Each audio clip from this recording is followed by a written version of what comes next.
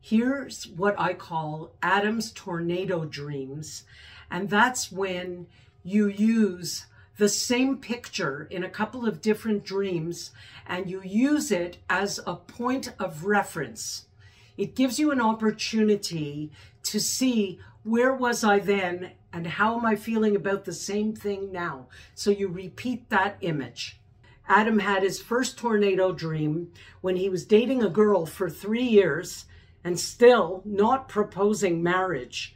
And I suppose she must have just had enough and booted him out and started going out with somebody else. And he had a dream that he was in the dining room of a ballroom of a big hotel, grabbing jewelry because the tornado happened, and he was grabbing jewels and trying to stuff as many as he could into his pocket. And that was a reflection of how it buggered him up being kicked out of the house.